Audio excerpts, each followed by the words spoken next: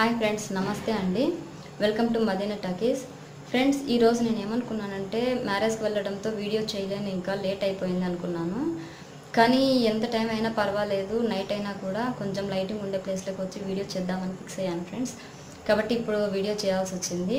ఏమైనా డిస్టర్బెన్స్గా ఉంటే నాకు కామెంట్ సెక్షన్లో కామెంట్ చేసేయండి ఫ్రెండ్స్. అలాంటి డిస్టర్బెన్స్ ఇంకోసారి జరగకుండా నేను చూసుకుంటాను. సో ఈరోజు టాపిక్ ఏంటంటే, తాగిన మత్తులో తల్లిని ఏం చేశాడో తెలుసా అనేసి మీకు టైటిల్ చూసానే అర్థమైపోయి ఉంటుంది ఫ్రెండ్స్. మరి టైం వేస్ట్ చేయకుండా వీడియోలోకి వెళ్ళిపోదాం. Let's start the video. Friends, ఈ సిచ్యువేషన్ వచ్చేసి మనకు కడప జిల్లాలో చోటు చేసుకుందండి. అంటే ఒక విలేజ్లో వచ్చేసి ఒక హస్బెండ్, ఒక వైఫ్, ఒక మదర్ ఉన్నారనమాట. ఉంటే తను వచ్చేసి డైలీ తాగేవాడనమాట. అంటే మద్యానికి బానిస అయిపోయి ఉంటాడు. అలా ఉన్నప్పుడు తను ఏం చేసేవాడంటే, డైలీ ఇంటికి వచ్చి భార్య మీద ఏదో ఒకటి గొడవ పెట్టుకొని అలాగే రోజు అలాగే చేస్తూ ఉంటాడనమాట. అంటే భార్యాభర్తలు డైలీ గొడవ పడుతూ ఉంటారనమాట. అంటే తను డబ్బులు చాలక భార్య మీదకి వచ్చి గొడవ పెట్టుకోవడం, డబ్బులు కావాలని ఏదో విధంగా తన దగ్గర నుంచి డబ్బులు తీసుకోవాలా అనే ఉద్దేశంతో, ఏదో విధంగా డబ్బులు కావాలి అనే ఉద్దేశంతో తనతో గొడవ పెట్టుకునేవాడు అనమాట.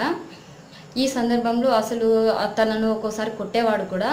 రోజులాగే ఆ రోజు కూడా కొంచెం తాగేసి వచ్చి భార్య మీద గొడవ చేసుకుంటూ కొడుతూ ఉన్నాడనమాట. ఆ టైంలో తన తల్లి ఏం చేసిందంటే, ఎందుకు నువ్వు కోడల్ని ఇలా కొడుతున్నావు, నువ్వు అసలు తాగొద్దు అని చెప్పి కొంచెం గట్టిగా అర్చింటుందన్నమాట.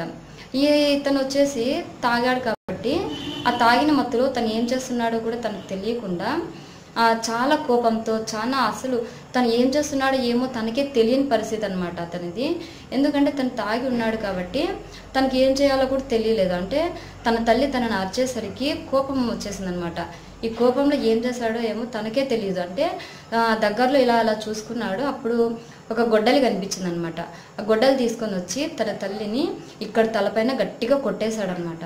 కొట్టిన వెంటనే ఏమైందంటే, ఆమె వాళ్ళ తల్లి వచ్చేసి గట్టిగా అరుస్తూ బాధను, నొప్పిని భరించలేక బజార్లోకి వెళ్ళిపోతుంది అరుచుకుంటూ. అలాగనేసి అరుచుకుంటూ వెళ్ళిపోతూ ఉంటే బజార్లో ఉండే వాళ్ళందరూ చూసి తనను ఆటోలో పిలుచుకొని పోయి హాస్పిటల్లో జాయిన్ చేస్తారనమాట. హాస్పిటల్లో జాయిన్ చేసిన తర్వాత పోలీసులకి ఇన్ఫర్మేషన్ ఇస్తారనమాట.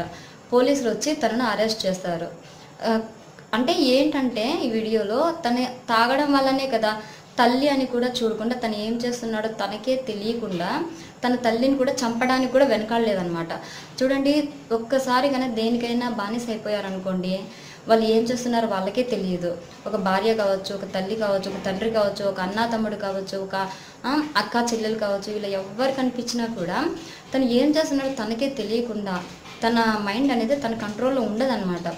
తన కంట్రోల్లో ఉండదు కాబట్టి తను ఏదైనా చేస్తాడనమాట.